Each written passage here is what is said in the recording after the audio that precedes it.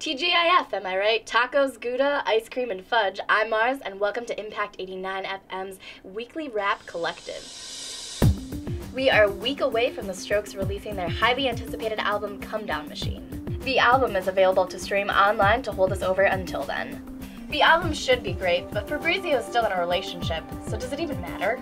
The Postal Service gave fans something to clamor about. The 10th anniversary reissue of Give Up will include the new track released Thursday called Turn Around. Vampire Weekend released 2 singles this week after a few months of cryptic clues. The band posted Modern Vampires of the City and the New York Times Classifieds a few weeks ago with no explanation. Alas, we have 2 new singles and a May 7th release date. For their next album, the band plans to announce it via skywriting. In other news, Wayne Szalinski has released a new single. The band comprised of MSU students posted a new song on their Bandcamp this week as a teaser for their second EP. Be sure to swoon if you see the boys around campus.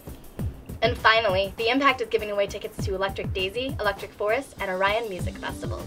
Be sure to visit the website to see how you can win a pair of tickets to one of the festivals. And that's all for the Impact 89 FM Weekly Rap Collective.